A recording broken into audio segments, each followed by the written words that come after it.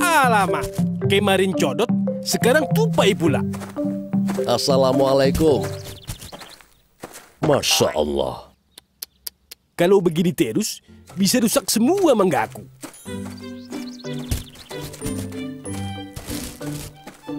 Ya, sayang banget ya mangganya panas.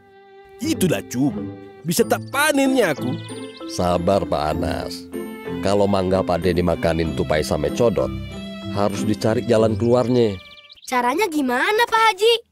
Kita tangkap aja panas tupainya. Kagak segampang itu, Cup. Nah, Pak Anas, mendingan ente cari sarang semut rangrang. Taruh di pohon mangga ente. Dijamin tutupai ame codot. Kagak bakal berani dateng kalau ada semut rangrangnya. Ah, betul Pak Haji. Nah, pas banget nih. Besok di kecamatan ada pameran tentang pertanian. Pasti ada tuh sarang semut rangrang.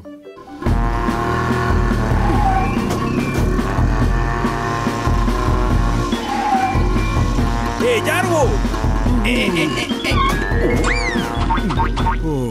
Alhamdulillah. Aduh.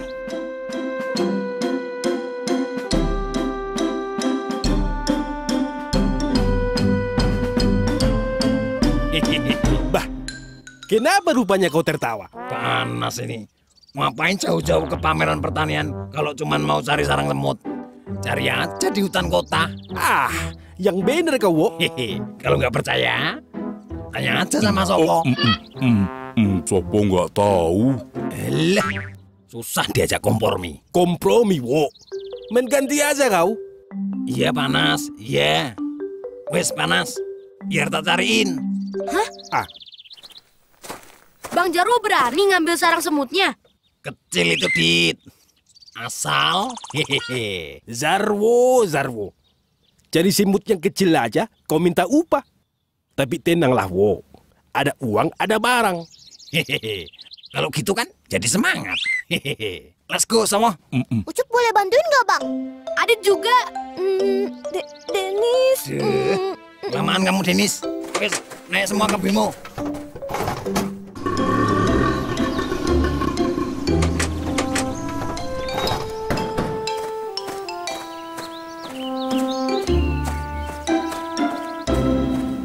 Sarang semut rangrang itu kayak apa sih Bang Jarwo?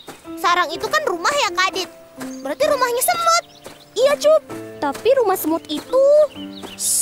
Kalian itu berisik banget. Tapi kalau kita nggak tahu sarang semutnya kayak apa, gimana bantu carinya Bang? Kalau ada daun yang saling nempel membungkus, nah itu namanya sarang semut.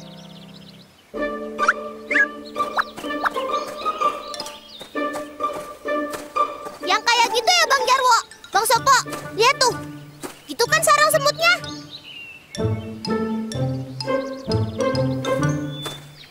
Nah, ya itu, betul itu. Ayo Sopo, kita ambil.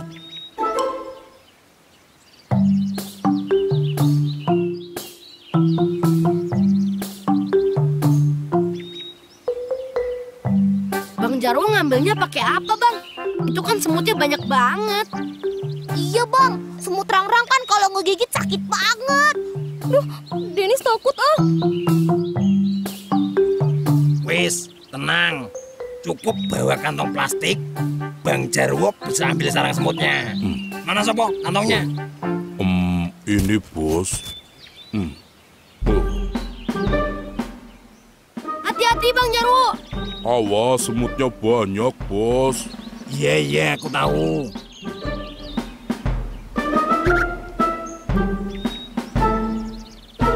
Permisi ya semut. Mau ya tak pindahin ke pohon yang lebih oke? Kalian pasti suka, dijamin deh. Waduh, Bang Jarwo. aduh sakit, aku dikit. Wah, Jarwo. Ente masih aja gegabah. Ngambil sarang semut, kagak ada persiapannya. Ah, untung aja ku beritahu Pak Haji kalau kau yang mau cari sarang semut untukku. Kalau tidak, sudah habis kau digigit semut-semut itu, Wo. Aduh, emangnya persiapannya apa tuh Pak Haji? Nih, ada sarung tangan, gunting, ame karung bakal tempat sarang yang udah kita dapetin. Kagak cuma kantong kresek. Buset, ada apa gerangan ini? Si Jarwo mau ngambil sarang semut rangrang, malah babak belur dia. Lan tuh ada peralatannya. Kenapa kagak dipakai, Wo? Biasa deh, Nip. Jarwo kan selalu kepengen buru-buru. Ya elah, ngambil semut rangrang mah kagak bisa diburu-buru, Wo. Ntar malah kita yang diburu. Aduh, iya. Ya udah deh, saya aja yang ngambil sarang semutnya. Bagaimana?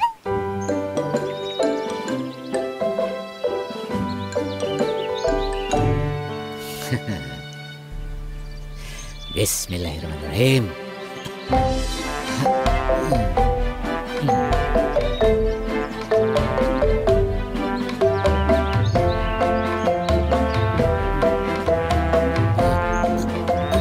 Nah, satu tuh.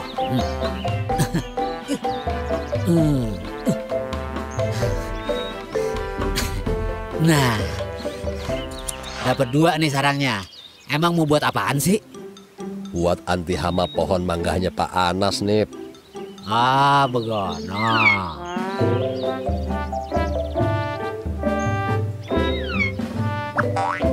Wah, ada semutnya nih. Nih. Ayo. Nih. Ayo